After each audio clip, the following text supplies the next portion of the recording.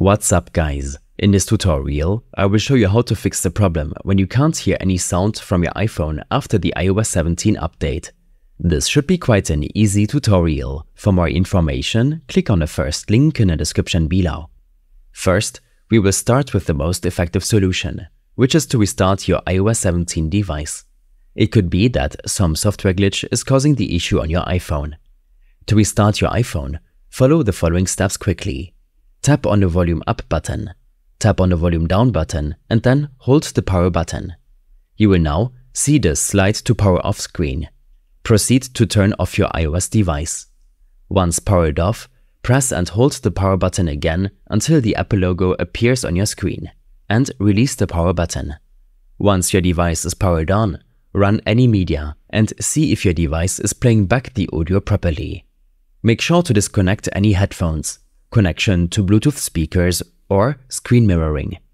If this didn't help, there's no need to worry. It could be that there is a persistent bug in your currently installed iOS 17 version.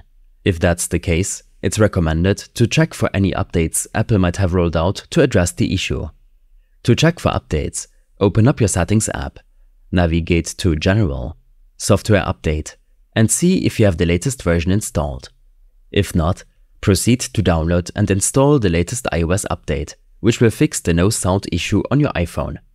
If the latest iOS update didn't help, it's time to factory reset your iPhone settings. Open up your Settings app and navigate to General. Scroll down till the very end, where you will see the Transfer or Reset iPhone option. Tap on it and then select Reset before selecting Reset All Settings. Tap on Continue and proceed with the reset process.